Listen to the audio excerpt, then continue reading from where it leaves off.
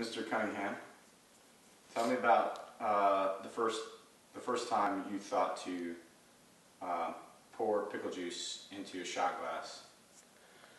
Well, I was working at the Bushwick Country Club, and it's kind of funny. I was kind of not feeling so, kind of a little under the weather that night, and I was behind the bar, and we had been storing McClure's pickles in the basement because they were neighbors of ours, and we needed some extra room, and we had it, so we let them have the pickles, stored in there.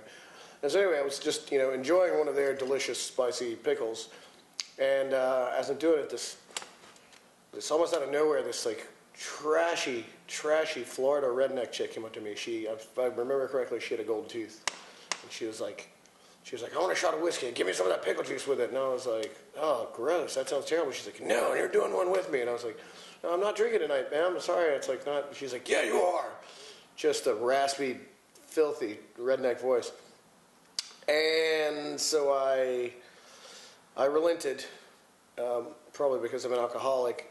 So I poured us 2 shots of Old Crow whiskey, 2 shots of McClure's pickle brine, did the whiskey shot, did the pickle shot, and then the rest is history, I guess. I probably drank about 10 to 15 more of those that night.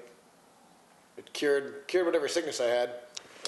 Showed the owner of the bar, John Roberts, the Pickleback, and we drank a few together, and showed it to some other customers. And next thing you know, we were charging $1 extra for the pickle juice, and we named it the Pickleback, and it kind of became the bread and butter of the Bushwick Country Club.